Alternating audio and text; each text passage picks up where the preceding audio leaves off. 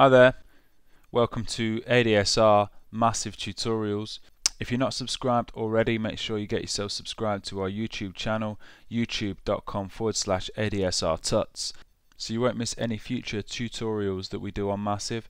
So this is the final part of the kind of tech house, deep house production feature we've been doing, building this loop in Logic, using some kind of layering some samples, using Massive where we can. So Massive's done the bass and the kind of lead and the sub sound, and yeah, this is the final part. So today we're gonna just look at that bass, look at adding an extra layer to that bass, just to kind of bring out some kind of more high-end kind of mids in the bass really, and some drum bus processing, just beefing up those drums a bit, and then just doing a bit of track reference at the end just to check our mix.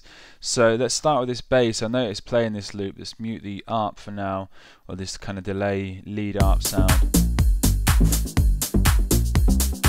It sounds cool. It depends whatever sounds you want to add into the track, but I thought for this kind of loop we could maybe just kind of bring some more top end out in that bass and also thicken it up. And one technique for doing this would be duplicate this bass line and just kind of treat another sound separately and just kind of bring out some more stereo width and stuff in there. So let's duplicate that bass, copy these MIDI notes over, and then if this is the kind of low end bass, what I can do here is with this bus send, this tape delay, just mute that tape delay send and just keep it on this kind of what's going to be called bass tops layer. So let's start off here by just taking more of that bottom end out of this tops layer. So roll this up to about 275.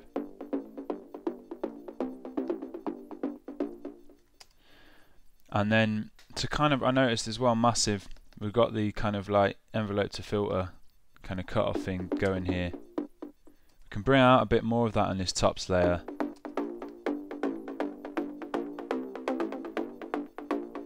It has quite a nice character when you kind of boost that filter mod a bit. And also this oscillator 1, this is the kind of low end, it's pitched down 1 octave here. So we can mute this on this instance of Massive. So it's just tops that we're dealing with here, and now we put the bass back in.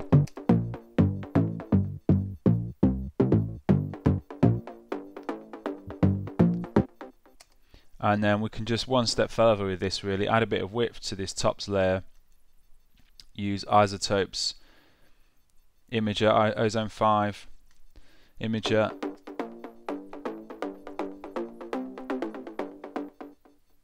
and this band free width, just push this up to about 50%, and then let's offset it here a little bit, 0.8.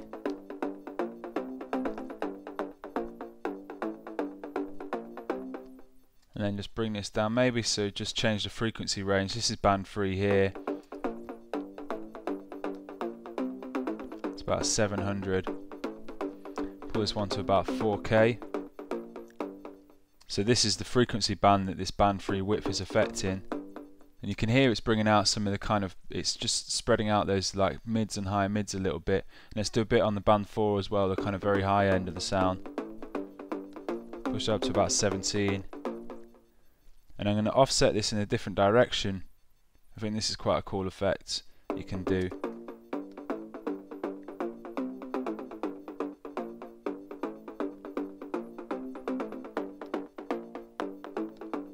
And it's just bringing that kind of tops layer, it's just adding a bit of width and a bit more kind of sort of top to the bass sound. So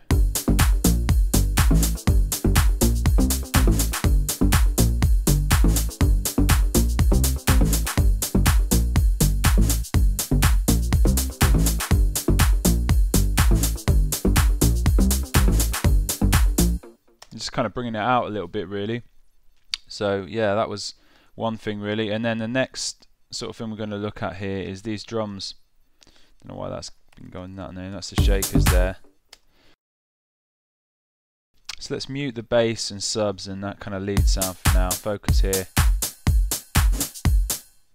And first thing really, quite standard sort of stuff, but is always necessary, is just to kind of do a low end kind of high pass really on all the kind of cymbals and kind of clap sounds. So start here,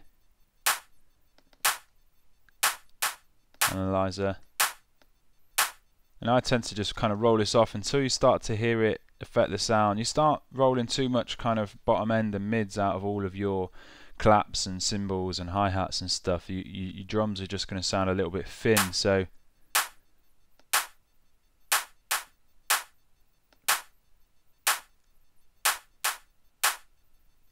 just kind of roll it off until you start to hear it really affect the sound. Obviously you don't want any of that low end in there, but those mids and highs are alright. So duplicate the channel EQ.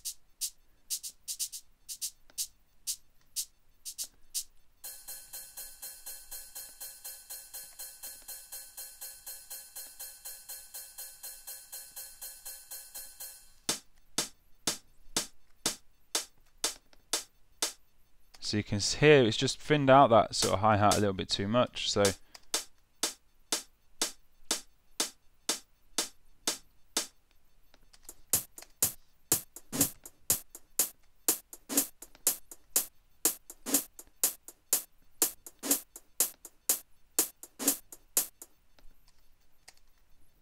okay, so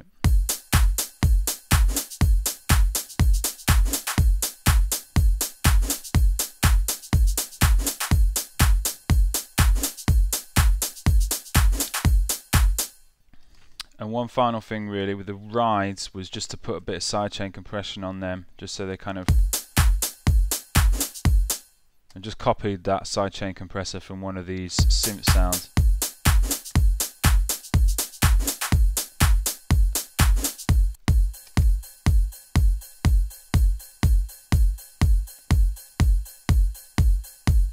Just kind of gives it, makes it a little bit more rhythmic with the kick drum and stuff. So with that set up, let's just set this bus send up for these drum sounds here. So obviously not sending the sidechain to the kind of drum bus.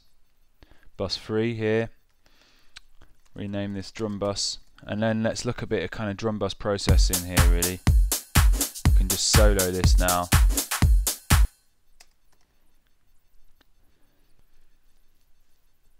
So the first thing I was going to look at is just driving the drums a little bit, and something I purchased recently was by Slate Digital called the Virtual Tape Machine, which you can download the demo of on the Slate Digital website. You'll need an iLok 2 in order for it to work, but this just has such a nice sound.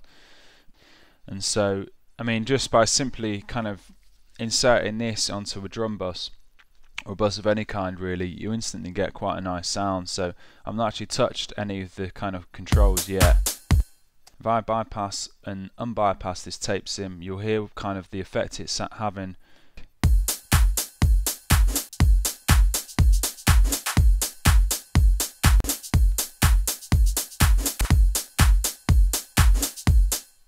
You get a kind of instant sort of more rounded sort of warmth in the bottom end, and the kind of mids and highs just don't sound quite as harsh. It just makes the drums sound a bit thicker, if that sort of makes any sense, just a bit warmer. And I mean, I've not even touched any of this stuff over here. Bias. You've got two types of tape machine, both give slightly different sounds. Tape type, and then the kind of IPS, the inches per second, and you just, again, you're just getting sort of slight differences in some of the kind of sort of frequency and tonal content, but it's just such a nice kind of plug-in to use, and I've not even started driving it yet. So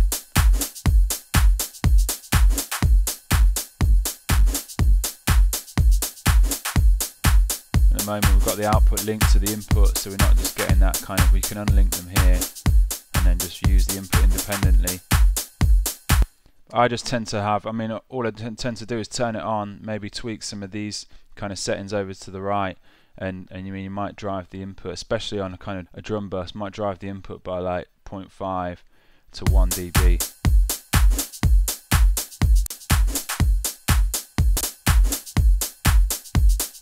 And I think it has a really nice effect on the sound. So if you don't have the kind of the Slate Digital VTM, or you don't have an iLot 2 to kind of try out the demo, a couple of freeware plugs that I sort of had a look at for that do a similar thing. And there's this thing by Klanghelm called IVGI, and this is free to download. And again, it kind of drives your drums, just sort of crunches them. It has a really nice sound as well. Just kind of boosts that drive there, and there's a reduction in the kind of sort of high frequency that you can sort of deal with here in response. Output.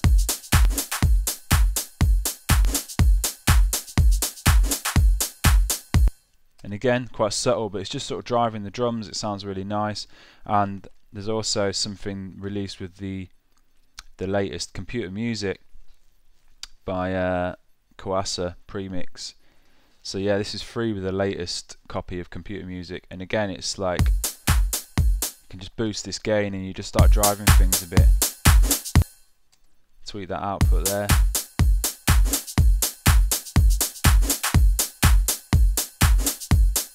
And you've got a little EQ as well.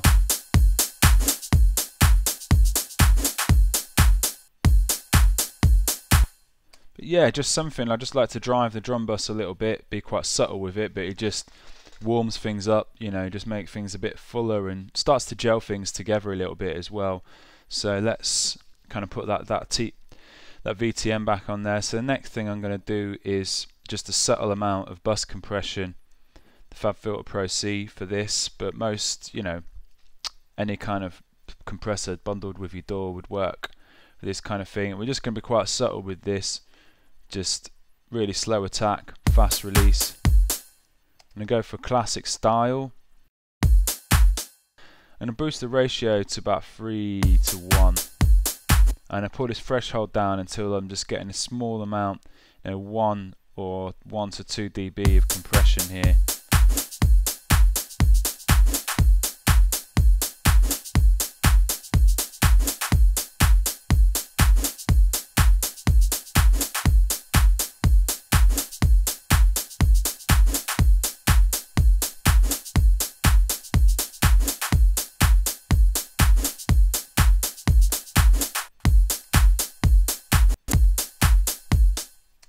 Kind of lost a bit of volume there, so go to this output level here, boost this by about 0.5.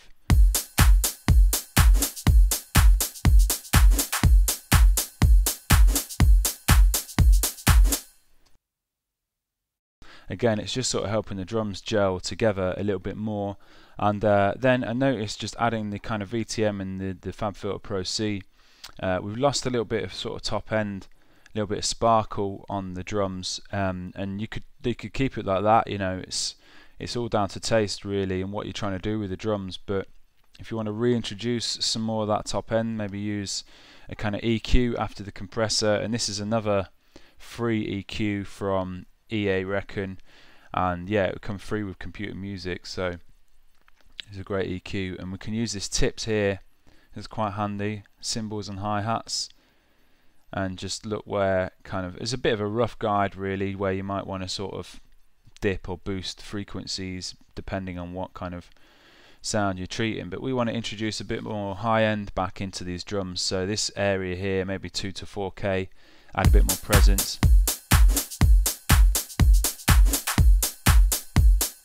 So we've got this frequency, maybe go to about 3K and just add a bit of a boost there.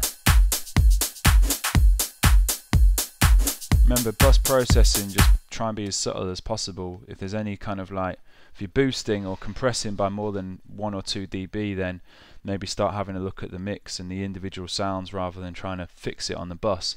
So just a little bit of presence there, just bringing some of those kind of higher mids back in.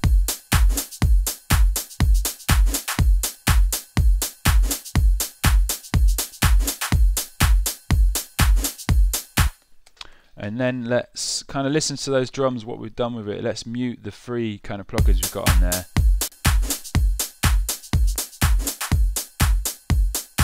Hear what it does to the sound. We're not actually boosting the volume at all there, if you look at that.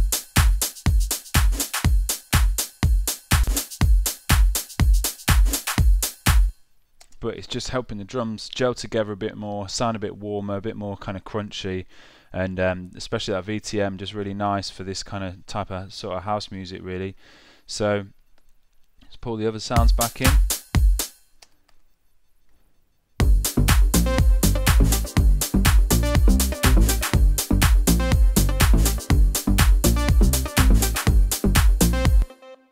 So we've got our kind of loop playing, and this is quite a cool plugin that I've just been using recently. If we just kind of bring the level up of this loop here, use a limiter just so it's kind of peaking at about 0 dB, 0.3.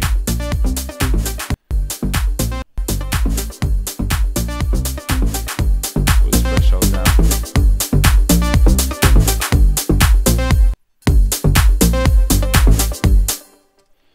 And use some kind of track reference stuff really. And I used to have like tracks in my arrange, just 4 or 5 different tracks in my arrange, and try and reference kind of mix downs and weight and punch in the low end and stuff using them. But this new plugin by Sample Magic here, Magic AB, kind of takes care of that for you. It's a great little plugin. So any kind of like processing you apply to the master bus, it's not going to affect what's going on in here. So on A is our track, and then let's just load a track into here, and you can load up to 9 tracks, so you can have a number of different tracks just for reference. Hit the power button on the reference track and get it over to a part where the kind of all the music's going on. You can match the levels as well if you want, so you've got levels about the same.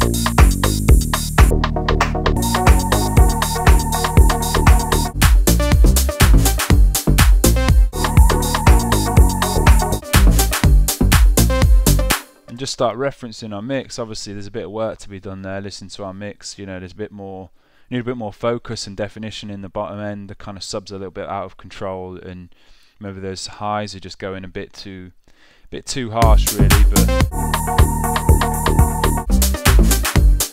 and bear in mind the kind of reference track has been professionally mastered. I mean, we've just stuck a limiter on the master output there, but yeah, it's a great little plugin for just referencing your mix downs and just referencing kind of just weight in the bottom end and high end and stuff like that. So yeah, that's the end of the kind of house music or deep house and tech house production feature. I hope you've enjoyed it. I hope you found it useful. Any questions or feedback on this feature, then please get in touch, let us know, and make sure you get yourself over to massivesynth.com for tons more tutorials making various different sounds with Native Instruments Massive. And yeah, thanks for watching. Hope to see you again soon. Alright, cheers, bye.